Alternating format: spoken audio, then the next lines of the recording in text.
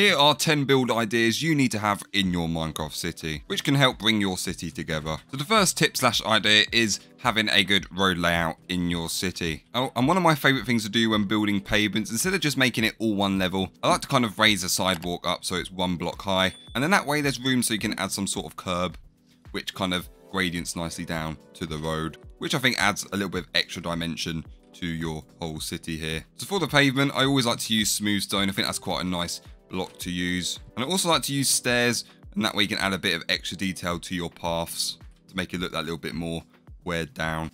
And you can also add a little bit of extra texture by using some extra blocks on the pavement. So here I've used a combination of smooth stone and just normal stone, which I think works quite nice together. And where I've added extra detail in the pavement, I can also do this in the road. For example, I've used some, I think it's like deep slate stairs to kind of create some potholes in the road. And my second tip is to have some nice side bushes to help kind of section things off. And what I like about these bushes are they're quite good for sectioning off things like housing, where you want it to have kind of like a nice fence going around it. So the design I've used for this, it's just leaves kind of in like a 2x3 kind of rectangle there. I've just alternated it with some spruce and some oak to give it that little bit more texture, which I think makes it a little bit nicer. Also added some birch fences in between, just some nice posts there to bring everything together. But I think overall this is a nice design to put around your houses.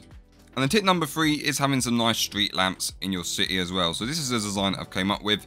This just uses 1 stone brick just here, and then 4 stone brick walls on top of that with a hopper. And on top of that hopper, I've added a deep slate stair with a slab next to that. And then I've added a nice redstone lamp. And then above that, I've just added 2 daylight sensors, which are set to nighttime. And that way you can have a nice functioning street lamp. I like kind of using stairs with the slab, kind of creates a nice curved kind of thing, which makes it look a little bit more realistic. The next up for my 4th idea is having a nice bus stop in your city. For this bus stop, it's very simple design. I just used some deep slate walls, which I've kind of based it off with, and then added some pillars going up. And I've just filled kind of in between with some glass, and then used some deep slate slabs on top for some sort of roof. And just on the side for some sort of bus sign, I thought I'd use an item frame with a nice little banner in it, just to make it look like some sort of bus. But I think that looks quite nice. And then I've also got a pane under that to support it. And of course, it wouldn't be a bus stop without showing all the times. So you can just simply put a sign there to show all the times. And to align with the bus stop, I've also added some yellow markings to show where the bus can go. And if you want to know how to build the bus, I have got a bus tutorial available on my channel. So if you want to build a bus to go with this bus stop, go and check that out. For my next 5th build idea is this traffic light design. And I purely love this design just because it's got a nice banner which shows all the different lights, which I think is pretty cool. But as you can see, this light, it just uses a deep slate wall with kind of like 5 iron bars going up, and then just some black concrete next to that to extend it out, and then an iron trapdoor on top with the banner in front to create a nice traffic light design. And to make this banner, all you need to do is, if you just grab yourself a loom, a light grey banner, and also some orange, some green, and some red dye, and some black dye. And if you place your light grey banner in there, firstly, if I just create myself a red triangle going down for the top there, and then I'm going to do a green triangle going upwards from the bottom there. And then in the middle, I'm going to add myself an orange circle just there. And then with some black dye, I'm going to add this pattern here firstly, and then to finish it off, I'm going to border around. And then that'll give you a nice traffic light banner, which you can use on your traffic light here. Next up is this car design. And what I like about this design is that you can kind of adapt it in certain ways. So for example, every car, it usually has a base of like 4 wheels, and then I like to use slabs kind of going around it for like the base. And then what you can do, once you've got that base, you can then add all the details on top. So for example, I've added some yellow wool at the front there with some quartz stairs above each of the wheels, just to add that little bit more detail. So I've just added like yellow wool going all the way around. And I also like using glass panes for cars as well. I think they just make it look a little less blocky there.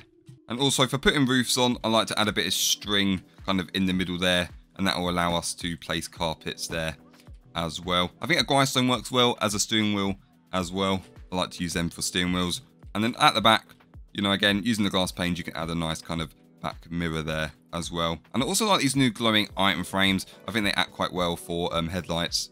They look quite nice. And also just adding signs for some number plates as well. And I also like to use different coloured glass panes to just kind of show the wind mirrors just there. And if you want any more car designs, then my car dealership store is full of loads of other car designs you can take inspiration from. So next up for my 6th build idea is this post box design, because, you know, you can't have a city without a post box. So for this uses the new mangrove planks. I love these because they're red. I've had a lot of use for these so far. But for this post box, I've just added one black stone wall, which has got a mangrove plank on top. And then above that, I've added a stair to make it look like the kind of hole where you put all the posts through. And then to show the kind of post times, I added an item frame with a white glass pane in there, just there. And for like the kind of like key holder thing, I added a little button on the side there as well. And to finish it off, I just top that off with a red carpet. And then for my next build idea, we have got a nice simple bench design, which you can't have a city without a few benches lying around. But for this bench design, instead of just using the classic kind of stairs, I made this one a little bit more detailed by adding kind of like 3 slabs and then some trapdoors behind it. And then I just finished it off with some signs on either side. What I like about benches are they're usually quite simple and quite easy to build. And you can add many of these around a city. So we've got the benches, but we might also need some bins as well. And this is, you know, it's quite important to have bins around the city. But and what I like about using the cauldrons for a bin, I feel like cauldrons are just probably one of the best things you can use for a bin in Minecraft. They just look the best. But yeah, so this design just has a cauldron with some signs going around it and just an oak trapdoor on top. And again, I like it because it doesn't take up much space. And I feel like the signs just kind of make it look that little bit more modern as well. And then for my 10th and final build idea for today, this is the speed limit sign. So for the speed limit sign, it just uses some white concrete with an item frame in front, which has got a barrier block in it. And you can only get it in creative, but what you can do, if you just do /give your player name and then barrier block, or just barrier, that's how you get one of them. And they've just placed that in an item frame. Kind of looks like a speed limit sign, which I think that's quite nice. Or like a no entry sign. You could probably get multiple uses out of that. And I've just topped that off with some red carpet, and it's just on the base of some iron bars just there. So that was 10 build ideas to help enhance your city further in Minecraft. So I hope you guys can take something away from this. But yeah, so thanks for watching and have a good day.